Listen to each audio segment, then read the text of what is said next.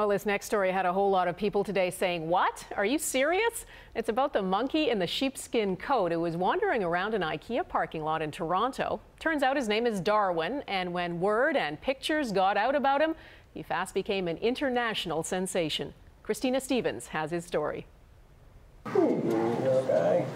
He's a tiny ball of fur that's creating a huge stir after some outrageous monkey business at a Toronto IKEA.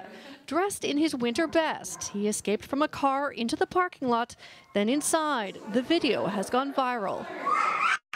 And I was like, oh my gosh, it's a monkey. And then my sister was like, is that real?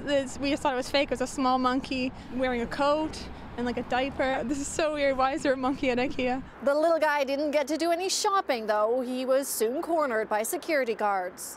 He looks in great shape. He was then taken into custody by Toronto Animal Services. So who is this diminutive showstopper making international news?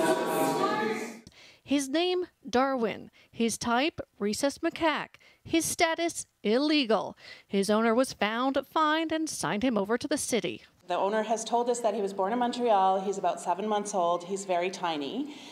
He's not very happy right now. So he's comfortable, but he's having kind of a bad day. Darwin's bad day has been a field day for social media, which has gone bananas over his exploits.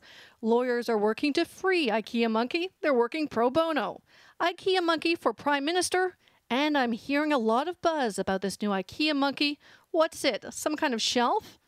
He even has his own mock account. My name is Darwin. Come on, bro. Way overdressed for this animal shelter, and just passed by a mirror, and holy cow, how cute am I? As for the real Darwin, there are no Swedish meatballs for him. He's now been transferred to a sanctuary. He's going to be looked after in the capacity that he needs. After his newfound celebrity, Darwin's expected to spend his days quietly out of the limelight. But his escapade begs the question, IKEA? Swedish for monkey?